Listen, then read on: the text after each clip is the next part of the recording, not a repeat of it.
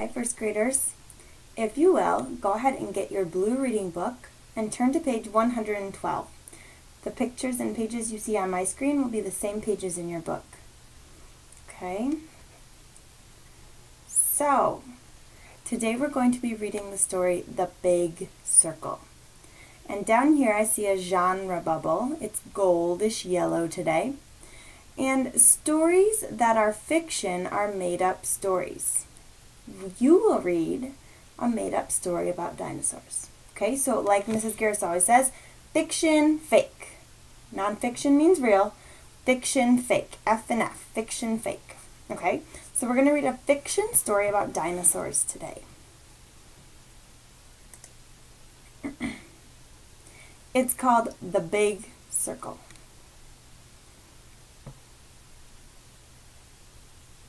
Big T-Rex wakes up.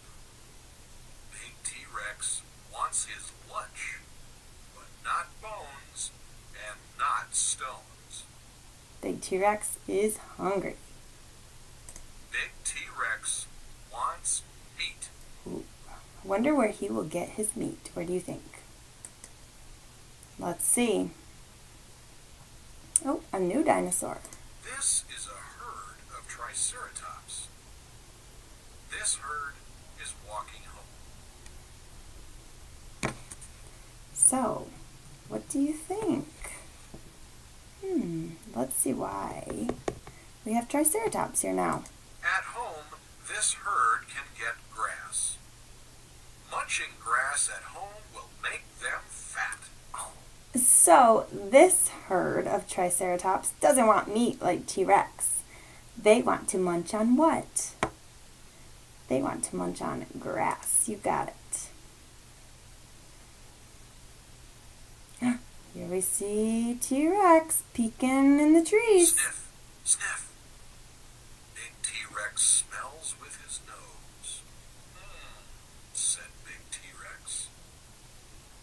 This nose smells a baby. I can hunt it.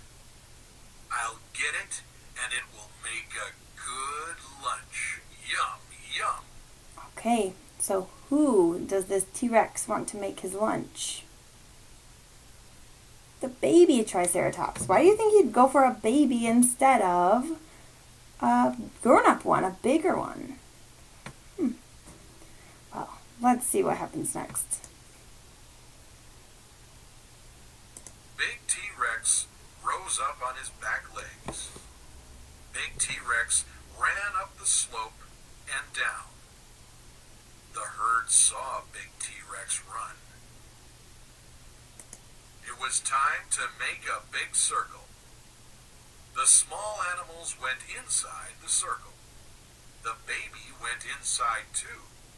Okay, so you have to try to picture this in your mind. It was time to make a big circle. So the Triceratops are making a big circle.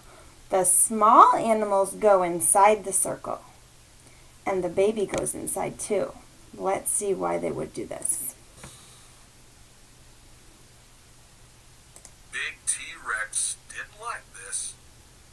Big T-Rex couldn't get his lunch.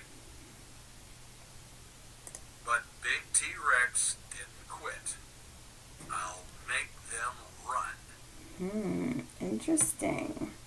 So the Triceratops, they're all protecting those smaller ones that T-Rex wants for lunch, right?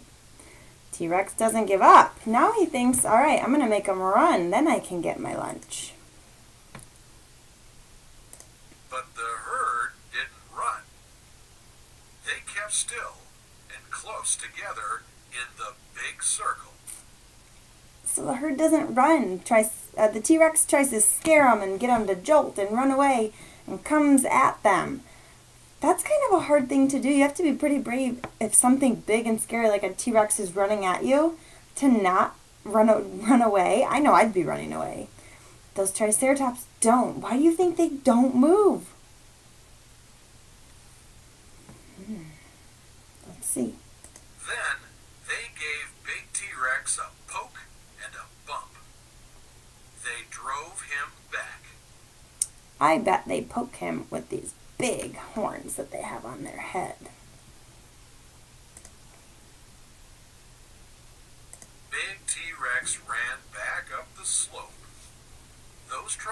Triceratops saw Big T-Rex run.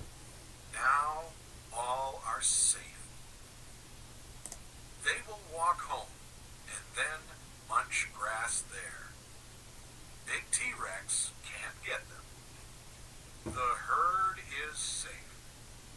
Wow, so it worked. I bet you've read about, or maybe we've talked about animals who want to protect themselves before.